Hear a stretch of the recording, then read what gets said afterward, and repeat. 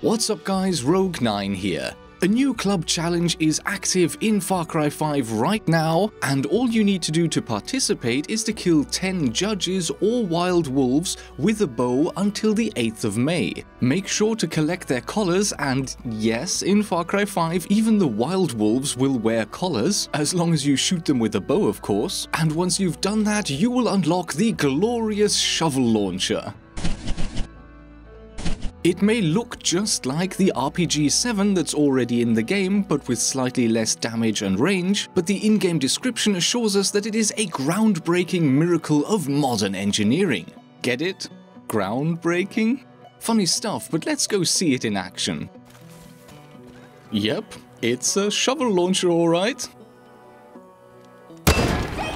And boy oh boy will it launch those shovels. That's quite impressive. Oh, and look at that, these shots are even reusable. The only thing to keep in mind though is that these shovels have to be specially modified to fit into the launcher, so you won't be able to just pick up any old shovel off of the map. Instead, if you ever lose any of your shovels, you'll have to rebuy them from the shop for $60 a pop. That's not really all that expensive, but it is kind of inconvenient. Gathering up and reusing your shovels is going to be an important part of playing this weapon, because if you're not careful, you're going to run out within a single firefight. The iron sights on the gun are the standard iron sights you'll get on the rocket launcher as well, and while they work for close range, trying to use them at longer distances is going to be challenging. Add to this the fact that you have to take into account a significant ballistic curve, and the shovel launcher becomes more of a close-ranged weapon. Could you use it at long range if you wanted to? Yes, absolutely. Look what happens when I fire it off into the sky. At first, I thought it was gone for good.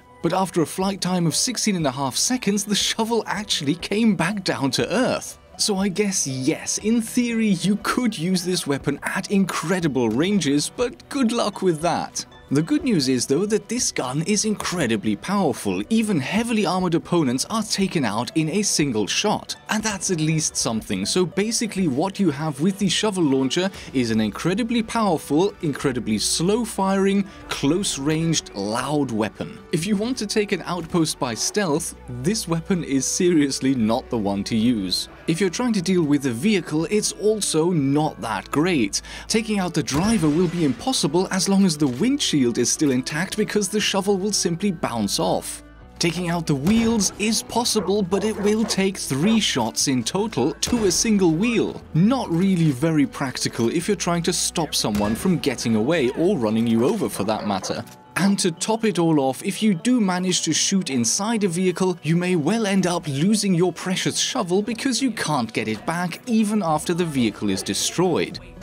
And even if you hit your target, retrieving your shovels can be challenging. The weapon is so powerful that it will knock your enemies back dozens of yards. That's tens of meters of course for anyone who's more used to the metric system. I mean, check out this situation, right? My opponent was somewhere around here and I shot from the barn, and look where he ended up. I mean, finding an individual opponent like this is not that hard. You just need to follow the line of sight you had on him and eventually you'll find him somewhere. So in summary, is the shovel launcher a practical weapon? No it isn't. Is it an effective weapon? Yes, it absolutely can be.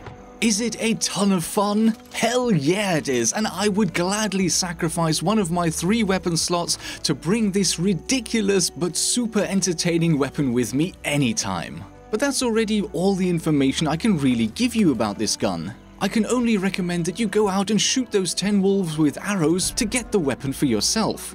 I really do hope that this ridiculous weapon is a sign of things to come in future, and I can't wait to see what silly shenanigans the DLC packs will bring. So with that, I would say thank you for watching, I hope you enjoyed the video, and I will see you in the next episode.